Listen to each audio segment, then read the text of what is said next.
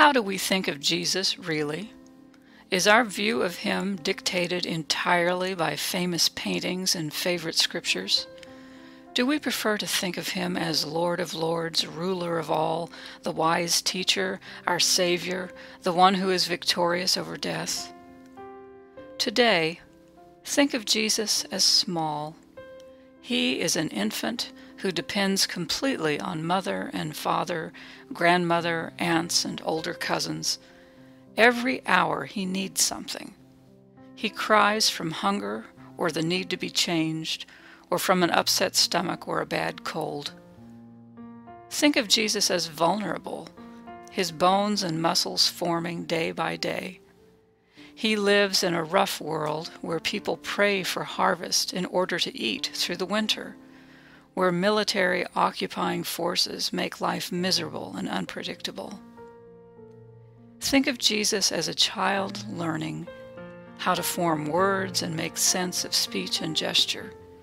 He learns how to understand when mom or dad means yes or no. He learns to get along with other children, to bear up under older, stronger kids, to work out his social interactions. He learns how to play games, climb trees, help out around the house or in his dad's workshop.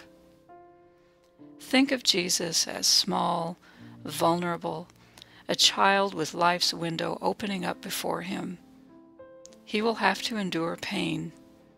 He will have to develop patience. He will have to make mistakes. He will have to search his own soul, figuring out his thoughts, feelings, dreams, fears, and desires. He will have to learn how to pray and know the one who is his heavenly Father. He will have to discover day by day and year by year who he is and what God is calling him to do.